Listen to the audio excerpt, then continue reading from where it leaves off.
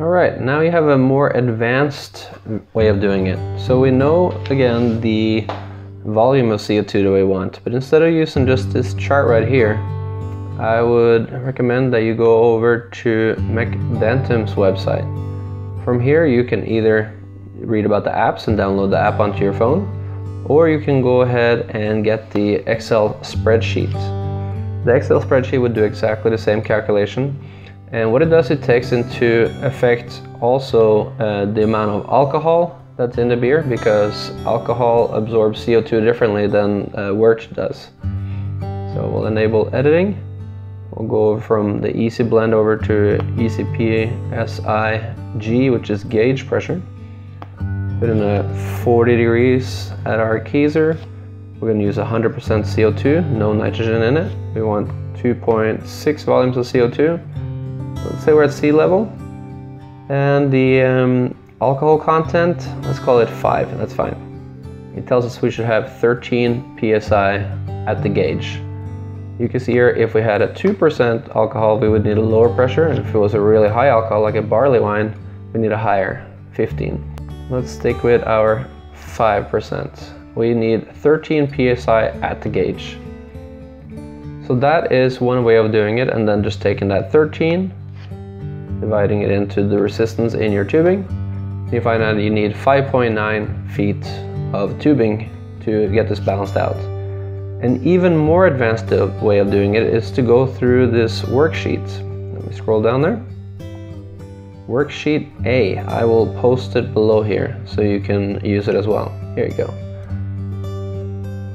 So you just write in the style and the volume that you want, and you look at the reference chart that was just the temperature and the pressure, and you get a PSI that you should have. So again, it was up to this gauge, or this one right here, 2.6, 40, that is 13.5. Alright, so we'll go back down to worksheet A. Here we go. So you write 13.5 here. Then you're gonna add or subtract, or add your elevation if you're not at sea level. So let's say we're at 4,000 feet, we're gonna add 2 psi, because it's 1 psi for every 2,000 feet. Then you recalculate it, so you come up with 15.5 in this case. Then you're gonna add or subtract resistance, because that's the pressure that we're putting onto the beer, and now we need to slow it down to the same, basically 0. And what you do then is, if your keezer is at one level but you're serving it above, then you're already getting some breaks just by having to push it uphill. If your keezer is on the second floor and you're serving it below, then you gotta subtract out because it's going to be flowing faster. Then you choose what kind of pour you want. Are you going to be serving a low carbonated beer? Then yeah, you can go ahead for 1 gallon a minute. Are you going to be serving a Hefeweizen or a Belgian beer? If you push it out at 1 gallon a minute, it's going to be way too foamy. So maybe you need to go for a slow dispense on that line. So then you would add 7. If it was a normal pour, you add 3. So this would just create a little bit more resistance. You need a longer line basically. Then it's a type of shank you have. So from the shank that's going into your keezer, you're probably going to have just a straight tube coming out on the back. If you have a tower, there's probably a 90-degree bend. So that creates a lot of resistance. So you have some resistance built in, so therefore you can subtract 3.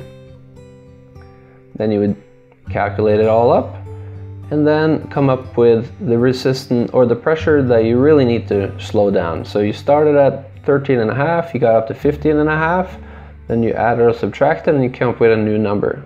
Let's say we ended up with 10 psi here. So that's the amount that we really need to slow down, not the 13.5 psi.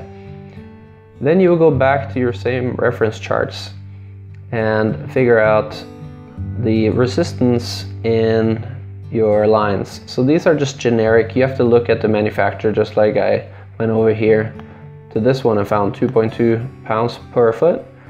You look at the resistance for the hose that you actually buy, but here are some general ones. So again, you can see it's for polyvinyl, 2.2 pounds per square inch. So if we had that 10 psi we need to slow down, divided by 2.2, we only really need 4.54 feet of tubing. So if we had gone for the longer tubing, it would have come out too slow. If you were not working with a keezer but a longer run, then you cannot use 3/16 because you're gonna reach the resistance too quickly. So if you need to go, let's say 50 feet and then serve it there, you can see 50 feet with 3/6 or 3/8. You would only have, well, I can do it in my head, but we can do 50 times 0.1 psi per foot. That's only 5 psi of resistance by going that far. So then we have another 5 psi and we need to slow down.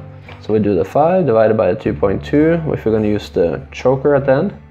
And you figure out, okay, so you use 50 feet of 3/8 and then you put in 2.27 feet of 3/16 at the end, and it should come out at the perfect flow. All right, that is it. Happy calculating.